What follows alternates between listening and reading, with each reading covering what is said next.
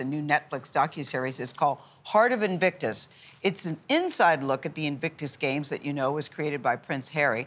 The purpose to help injured veterans and service members recover through adaptive sports.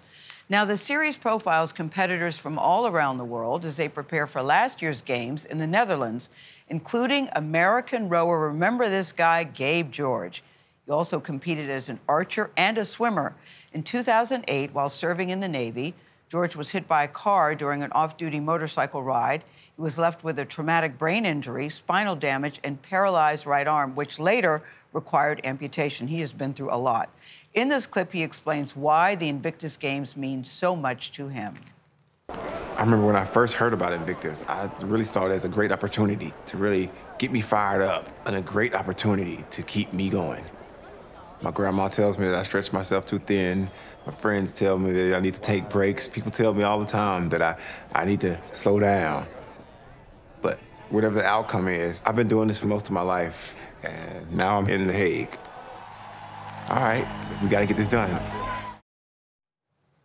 We're very happy to say that Gabe George joins us now in the studio. I was so excited to meet you because this documentary is so powerful, and I was so moved by your story, Gabe. Thank you. But let's pick it up right there when you come and you're in The Hague. What did that mean to you just getting there, being there? Getting there was already a life-changing experience. Like, it was a wait that we've been waiting for multiple years because COVID slowed us down and keeping there. But this experience that we've been had in our hearts and minds preparing for, it was phenomenal. Like, it was nothing that I could have thought that it was going to be once we finally got there. But let's talk about you, Gabe, because we were talking about your pain level. You said on a scale of 1 to 10, it's a 7 at all times. Someone told you it's like being in labor but never delivering the baby. That pain is just a way of life for you, but you just accept it because that's what it is for you. But it also fuels you. Definitely. So when I got in the motorcycle accident, I remember when I woke up in the hospital and after they told me everything was going on to me, when they transferred me to the rehab bed that day, I remember the first time I felt the pain in my arm, not knowing that it was going to be there for the rest of my life. Yeah. And you go through all these different times and trials, people telling you, oh, it'll get better, you're trying different things, trying surgeries, trying everything. And once you get to that point where you realize, okay, it's still here, and I'm tired of being cut on and poked on, trying things, and I have a daughter that's watching everything that I do, I have to find a purpose so I can live without that. Yeah, because at one point you said you actually considered taking your life to end the pain. Well, but you didn't do that. It's been talked to me about any time, because people that have been around me personally, they've noticed that if you sit with me and watch me for a while, you can actually see it, and people don't like watching somebody else in pain. No, they don't. And you've tried other things. Everybody offers you drugs. Everybody's like, try this, try the pain. And I have to remind them, like, you can numb the pain, but if you numb the pain, you're numbing the pleasure too. And so that's something I wanted to avoid. And here I am. I love living so much that I found other alternatives to live without doing that. That was powerful. Numb the pain, you numb the pleasure too.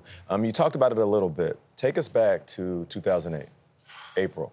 You are leaving Bible study. Correct. You're on your motorcycle. And what happens next? I have no recollection of what happened. I remember the day I woke up in the hospital was the day somebody told me that I was actually in an accident. I remember earlier that day, I went to work, had a normal, regular day. I worked in the OR as an anesthesia tech at the time. I remember leaving work, going to, meeting the friends of my mom to give her some CDs before I head to Bible study. And I don't remember getting to church, don't remember leaving. I just know what everyone's told me after it. Gabe, I can only imagine leaving Bible study and having questions that any human would have. Definitely. Talking to God, saying, why me? So when did it go from why me to, okay, what's next? Well, I love that question too, because I've had a lot of time sitting in bed in pain, sitting in the house by myself in pain. And it wasn't never a question of why me. Because I was already a believer. I was always, like I said, I was very active. I loved helping, volunteering people. So my life has always been, to me, I tell people, my life is a testimony. It's another story that keeps growing and growing. So when this happened to me, it was like, okay, this is something next. Right. The conversation I did have, I prayed, I said, you know what? If the pain is going to be there, this is going to be my thorn in my side, I'm going to live with it. I'll take it. All right, God, whatever you want to use it for, here I am. Yeah. Didn't know that was going to lead me to here to this day, but yeah. No, you said, Gabe, even your losses are your wins. Definitely. I was very moved by that. I mean, you've survived sexual assault. You've had a rough childhood with your parents. You said one of your goals is to be a better parent. Your daughter, Tamia, is here, 14. Definitely. One of your goals is to be a better parent to her. There she is right there, Gayle. There she is. Hi, Tamia. To be a better parent to her than your parents were to you. Definitely. So how did the games help you in that way in terms of being a better person, being a better parent? As far as the games-wise on how it helped, it was like, because I've always had that in my mindset, like as you mentioned, since I was in elementary, of saying that about being a better parent to Yes. and from my daughter's mom was pregnant with her when I got in an accident. So her being born, it was like, all right, I had this here watching me for everything that I do. So I had no choice but to pick up my straps or whatever, lace my boots and keep going. I'm changing diapers one-handed while I'm in pain, chasing her little butt around. So I'm having to raise that. And like adding on to my losses or wins is my upbringing may have not been so pleasant and wonderful, but it taught me how to do the things that I wanted to do, or what not to do. Right. And all I had to do is take that and remember those things all the time. I felt like I wanted somebody to be there for me and just do it for my child. Yeah. And just doing that has strong, given me strength. One of the interesting things about the Invictus Games is they don't use the word athlete to describe the participants. They use the word competitor, and you're definitely a competitor. That word applies. I'm actually interested in the founder of the Invictus Games, Prince Harry, who you went scuba diving with in Maui. It was a happy memory, right? As part of this docuseries.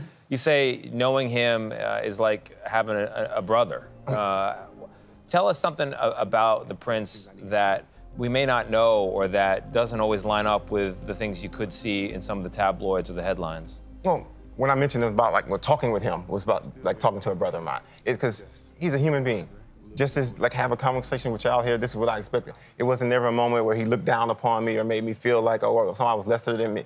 Like, the Invictus Games, by him coming and witnessing and putting on this event, gives us all the connection.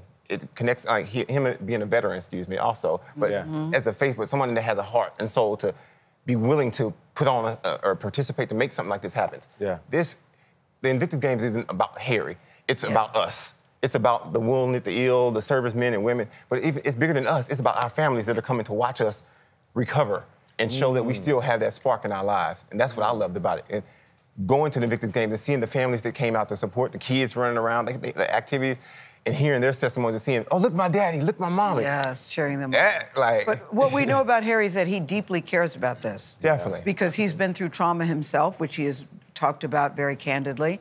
But he said, you know, when something like this happens, it's not just happens to you, it happens to the whole family. It is a whole family situation, is it not? Yes, indeed. Like, for my own instance, like, with me being injured and my daughter being born, now I had to go through trials and understanding, like, if I walk around moping or if I'm in the house all the time and not doing anything, she's gonna watch everything that I do and not do anything. If I was feeling down about myself, about having a paralyzed arm or feeling like I can't do something, she's gonna be saying, I can't. And I never wanted my child to hear the word. Can't was a word I had in my household. Yes. I don't allow it, it's something we don't do. So what do you do now? What do you do now? I do.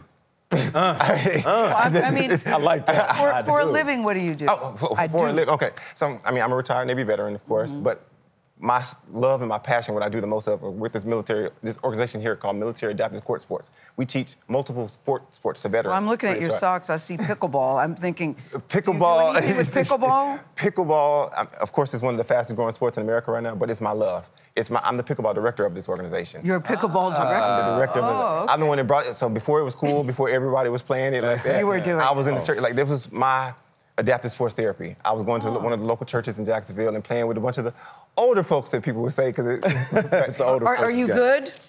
Come play. Let's set up. Oh, okay. I can show you better than I can tell you. I can show you better, I can tell you. I invite people to, because one, he does. With that, it's a social sport, one. Yeah. Like, so it's therapeutic because one, it gets me my body moving. I'm not dead after playing for an hour, but then I'm able to enjoy this feeling that I'm having with Gabe. others. We'll take you up on that offer. Game on. I look Game forward to on. it. That's great, Gabe. All right, thank you, Gabe George. Thank y'all very much for having me. Honored to meet you. Very much. Congrats, pleasure. congrats, congrats. And to Mia, too.